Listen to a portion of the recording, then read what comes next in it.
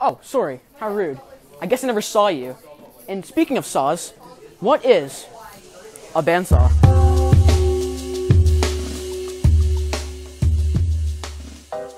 As the name implies, the bandsaw consists of a metal blade. This is called the bandsaw blade.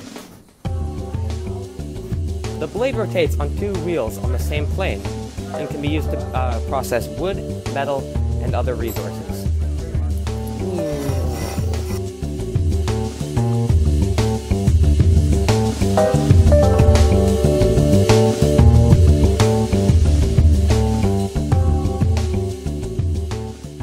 When using any form of equipment, the most important thing is, of course, safety goggles. Adjust the upper blade guard so the blade is always covered.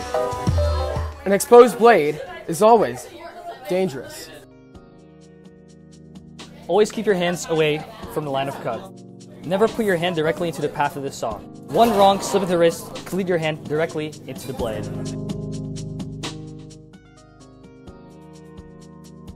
Before using any form of equipment, always make sure you have permission from your teacher. Before turning on the machine, make sure that there is nothing on you that can get caught in the pressure points of the bandsaw. These things include long hair and earbuds. Before turning on the machine, make sure that the vent hose is unlocked and that the dust collector is turned on.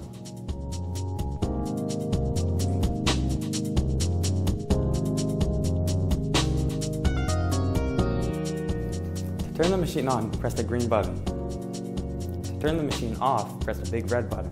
This one is easier to press in case of emergencies.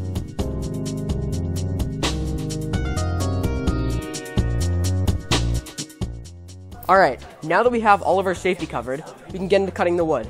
Today I'll be cutting this lovely piece of maple wood, and as you can see, I have my safety goggles equipped, the blade guard is adjusted perfectly, and the vent is now open. Let's get into this.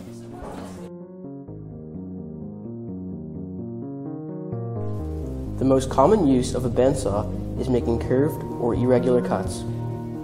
Always have a nice firm grip on the wood and avoid putting your fingers close to the blade and the line of cut.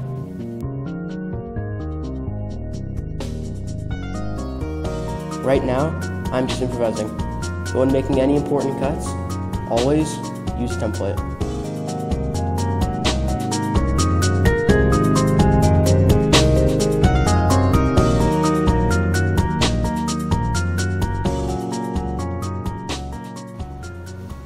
The few important things when using the bandsaw are, of course, stay creative, stay safe, and as always, thanks for watching.